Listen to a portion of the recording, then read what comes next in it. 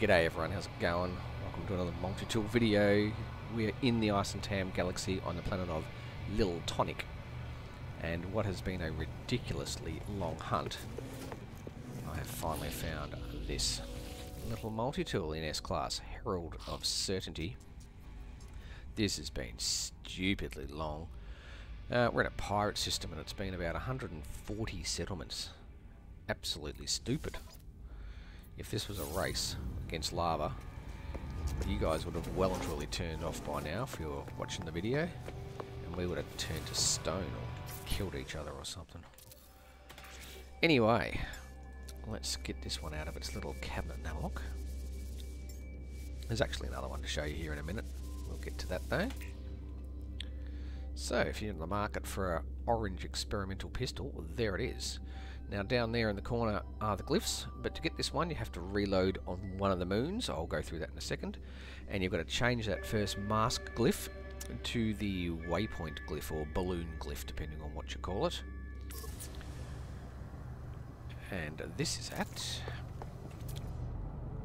minus 26.29 and minus 30.42.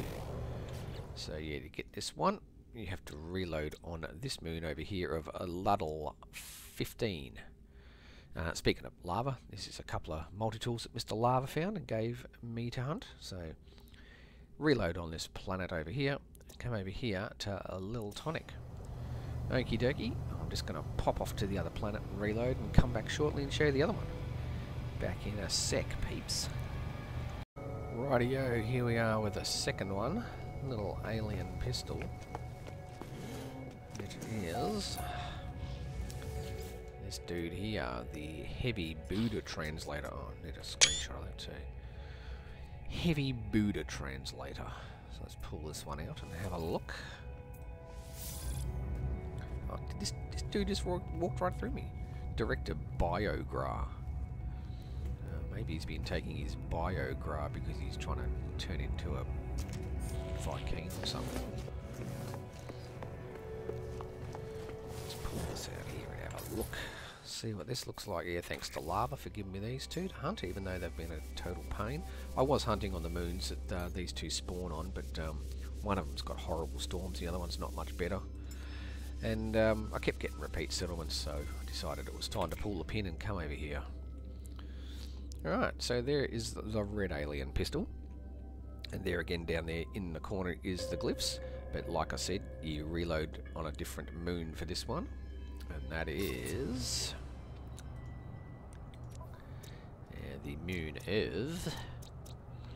Nodosium Tau. Sounds like something you take if you're trying to stay up all night. But yeah, reload your game on this moon over here. Come over to the settlement here on Little Tonic to get this one. And to get this, if you want to pop out on that moon, the glyph's there. The first glyph change for the moon glyph and you'll pop out on that moon, rather ironically.